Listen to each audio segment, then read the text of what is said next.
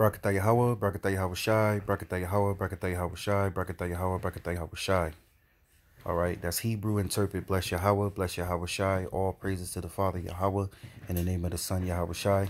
I want to give double honors to my apostles and elders of GreatMillStone. Salutations to all the Lord's hopeful elect.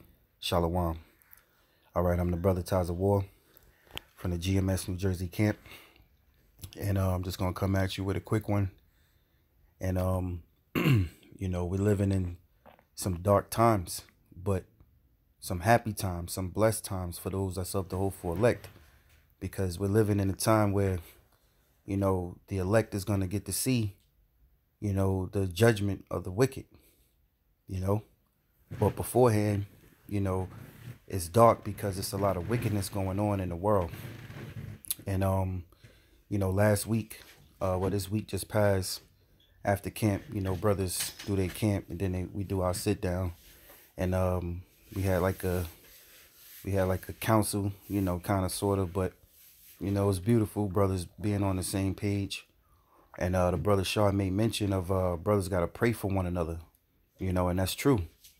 You know, pray for one another, you know, pray for the apostles, you know, pray for the elders, pray for the brothers, you know, within GreatMillStone, you know, brothers that are you see sincerely doing the work.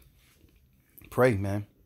You know, keep continuing to put up those curses as well, you know, so may the Lord, you know, send evil upon the wicked, man. So anyway, this is Galatians chapter 6 and 4.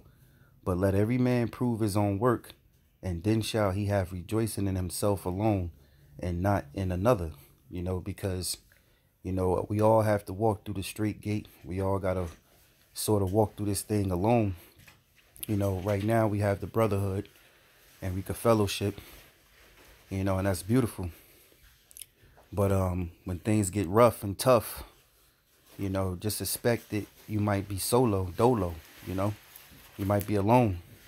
You know, we understand that no man can actually save us. You know, we have to have faith in the Lord, and you got to have some works.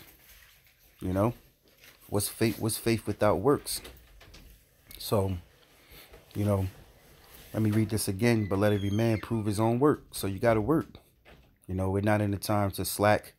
We're not in the time of quitting, being afraid and trying to fall back. You know, we got to give it all we got. You know, Esau is like a roaring lion. You know, he's going around looking for who he could devour. Okay? You know, he's going hard. So how much more the Lord's men?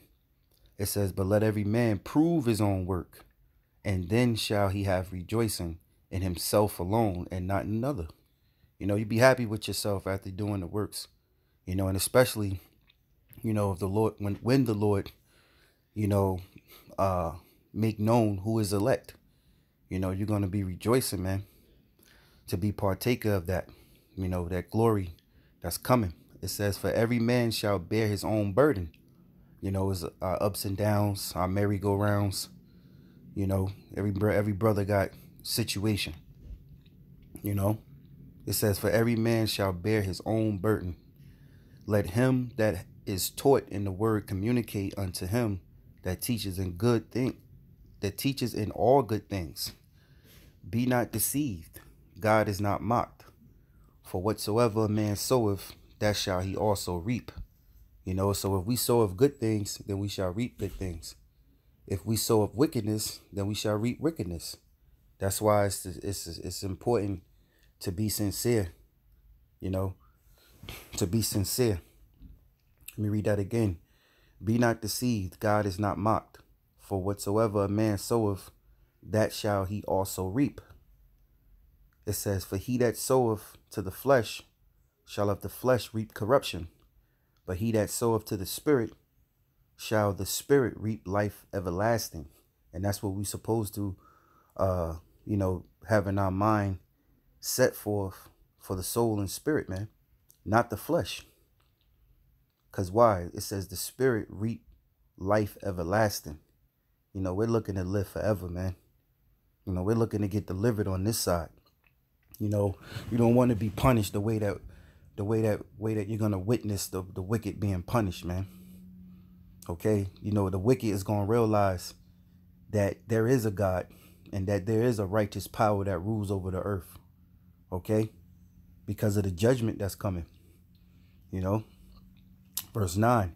And let us not be weary in well-doing, for in due season we shall reap if we faint not. So we shouldn't be weary in well-doing. Well-doing is teaching the word. Well-doing is fellowshipping with the brothers.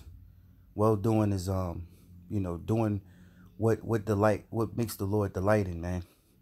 You know, well-doing is rehearsing the holy days. So it says, and let us not be weary in well-doing, for in due season we shall reap if we faint not. As we have therefore opportunity, let us do good unto all men, especially unto them who are of the household of faith. You see, why it's better to do good, to be peaceful, you know. It says especially who are of the household of faith, you know, for those who believe in Yahawah, BaHaSham, Yahawashi, and teach the correct doctrine, you know, the 100% truth.